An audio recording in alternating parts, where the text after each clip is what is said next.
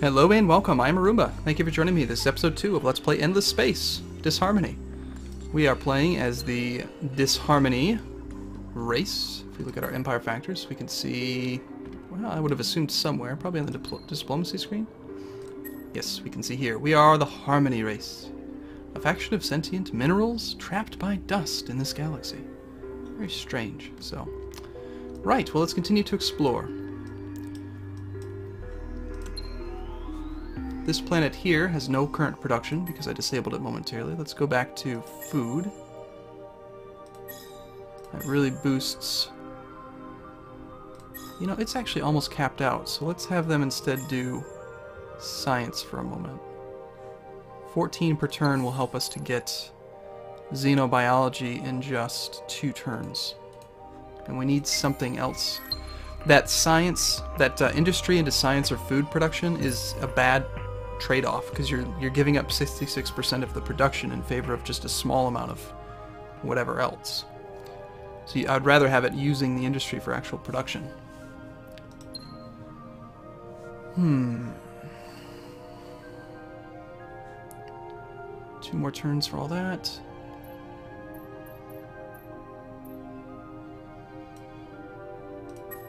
If we got rid of that, change it to this. It's going to take far too long. 7 turns. No. Yeah, we'll just do 1 more turn of this. Go ahead and continue to explore. Show me what you see. We already know that's not colonizable. You can tell by the little red dot. That tells you how many planets are in the system. If they're white, they are populatable or colonizable. So we just finished our soil xenobiology study, which allows us to make a planetary exploitation. We already had the ability to make that planetary exploitation, right? See how it's alien grafting. Alien grafting is the level 2 version of the food exploitation available on planets. So instead of having what it was before, which was just +1 on ocean and +1 on planet, now we have +2 on planet and +2 on ocean. So it's a huge boost to the food generation on a planet like this, which is one of the reasons why I wanted to get it early on. It also helps us out with jungles, Terran planets as well. I believe our first planet was, oh, it's tundra. It also allows us to make a system improvement called silic soils. 1 more food per person on planet, and it only costs 2 dust per turn. Which is really curious because we don't actually have dust. How does that work?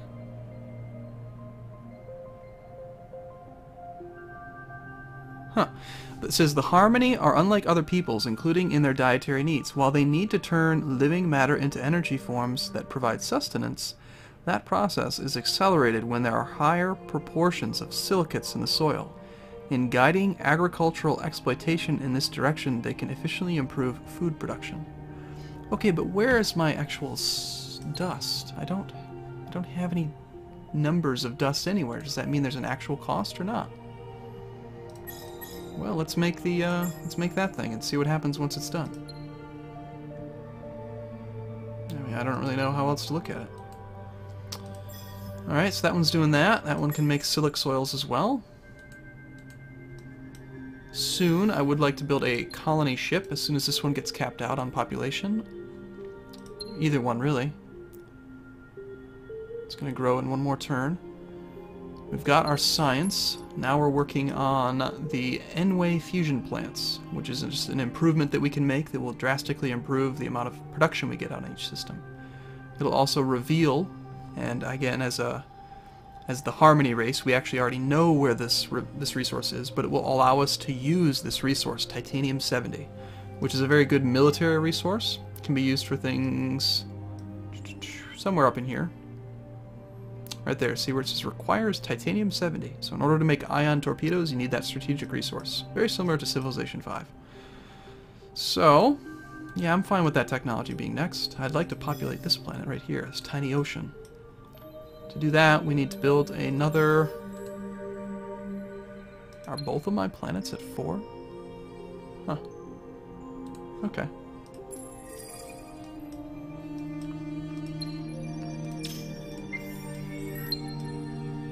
That's fine.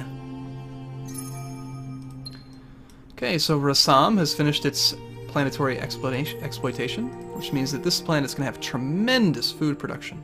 Just crazy food production. I mean, just look at that. It's crazy. Where is it all coming from anyway? I don't even really know how to add that all up. 4 from infrastructure, 4 from type, 3 from anomaly. It's a lot.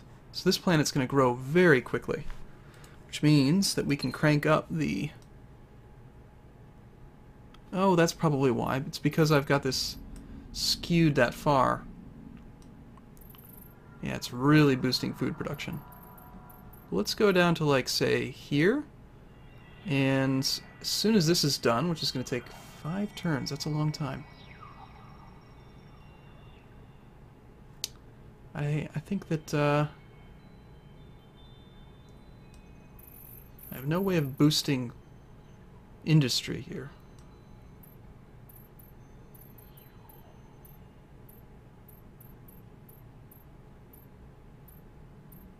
I think we'll go with right around there. And actually, if I can pump out that extra bit of technology quicker, that would really help out if I could get that going. How much do we have so far? 6. So I need either 34 in 1 turn or 17 per turn for the next 2 turns. Boop. So about there. That'd be fine with that. Let's do that. Next turn.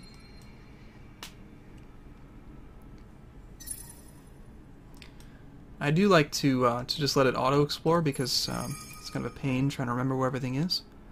Luxury resource. Concrete artifacts. Cool. It's a pretty big galaxy, and there's a lot of enemies. Exploration event happened. We get extra experience on our heroes. Yay! Doesn't matter. Alright, now we're generating 19 per turn, and we're already at that, so we only need 17. I could probably dial that back 1 step. Yep. We have no strategic or luxury resources yet. 1 more turn, and we will have... this population's actually getting close to capped out. So I'm going to need to definitely finish that technology so I can get started on that production thing. I'm expecting probably in this video we'll uncover at least one of the other factions. And so we've just finished that N-Way fusion plant, allowing us to use Titanium-70 and build this star system improvement. We've discovered titanium across the galaxy. A rich deposit was found on Rassam 5. So that's the 5th planet in the Rassam system. We're already colonized there. So we actually already have 3 units of Titanium-70. And if we go all the way back to our Empire factors, remember how it only took, I think it was listed on here, didn't it? This is from finding stuff. Maybe it's not listed in here. But we're getting 3% extra food and production and science from having those 3 units of Titanium-70 or whatever it was. And remember how it said that we only need 3 units, 3 of a strategic resource, to have an abundancy effect. So what this is saying is that we get minus 10% industry cost per titanium that we own in our system for the modules that require titanium, up to a maximum of minus 30%. It also provides with extra production per person on each planet. If you actually meet the abundancy requirement, right there, it says if you have, at least for most races, if you have 4 or more, you get an extra 30% off. So we get that already with just 1 single thing that we found. So we get minus 60% now on our anything that requires Titanium-70. So we're going to want to build lots of weapons and things that require Titanium-70 since we already have that huge advantage. And we also just finished our technology, so I definitely want to make this right away. And I want to get that queued up on this one as well. I want to really try to crank out resource, although this one's about to get population capped.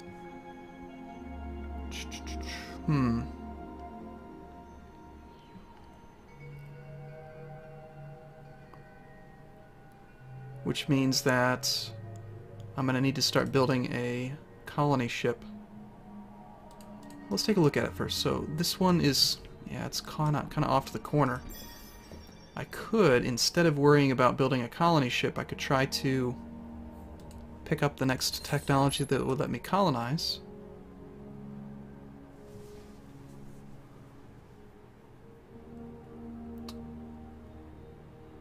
It would allow us to colonize arid.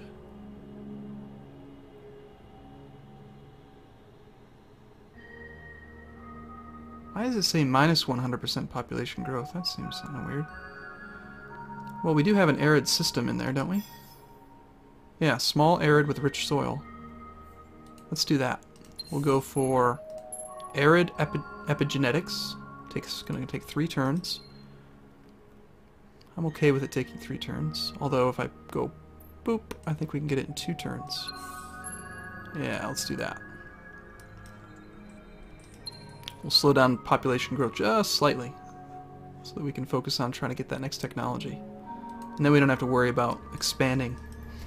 I'm not really sure how this race deals with expansion. Because with other races, they get really upset if you have overexpansion. But it seems like if I'm understanding this correctly, like our goal is to just expand as much as possible and get as many of these natural resources as we can. So we can try that. We possess at least 3 units of titanium. Yep. Go ahead and continue exploring with that ship.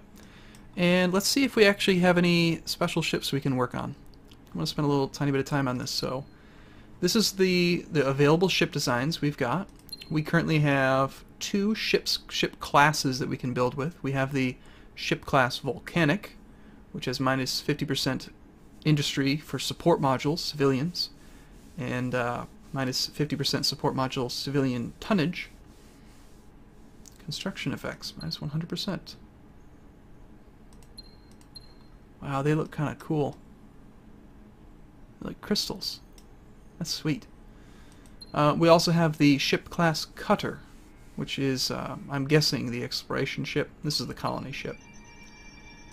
Over here we can see, this is where you'd name it, the actual cost to produce it, its military power, how much life it has, how far it can, how many command point it takes if you're going to put it into a fleet. This is the invasion military power for ground assault. This is the accuracy score. Not really sure what that is, that's new. Probably something to do with how likely it is to actually hit its target. Evasion score, how likely it is to dodge. Apparently this ship doesn't have any specialization slots. Oh, it does have 1.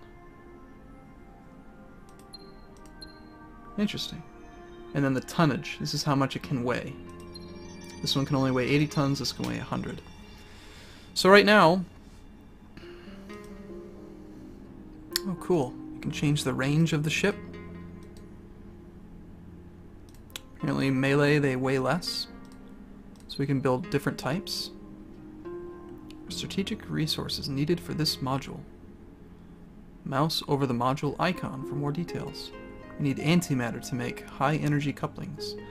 This here lets us know that armor, this special kind of armor here, predictive plating, requires titanium. We have titanium, so it's very inexpensive. It says it would cost 11.2 to build, and I'm not sure if that's actually before or after our reduction in cost. I really don't remember. But we don't really have any good technologies yet to start kind of taking advantage of that titanium. I just wanted to take a look at it. Alright, let's let some more turns go.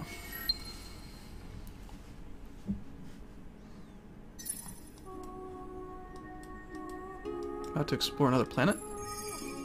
Varan. Now, there's 1 unit of titanium 70 here. If I were to go colonize this, I could then trade one of my units and still have a luxury, you know, the luxury bonus. Trading can be pretty useful to acquire other luxury resources or strategic resources. We also have a bunch of more hero-related stuff. Kind of strange. 1 more turn, we'll have the the ability to expand to another planet on Rasam, which is good because it's population capped. Since it is population capped, I would like to shift more towards science for a turn. Although this one won't be able to grow quite as much. What ends up happening to all this excess food, I wonder? Probably nothing. But we can go about that high, and there's no real cost to this planet, so let's do that. Get a little bit, like an extra little bit of science. That will carry over the next turn.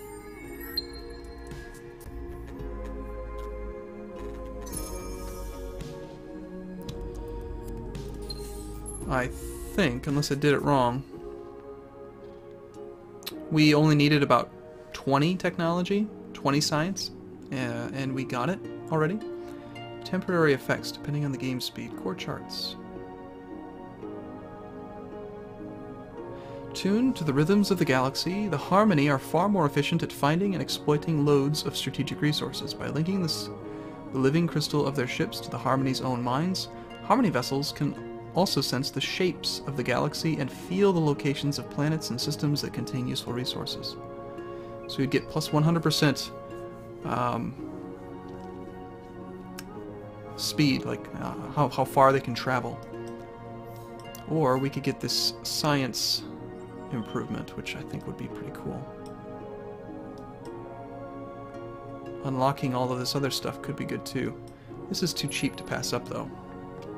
See how it automatically added 12? The excess was carried over into that. So we'll actually get that in just one turn. And then I'll probably queue that one up because I think I'm going to want it.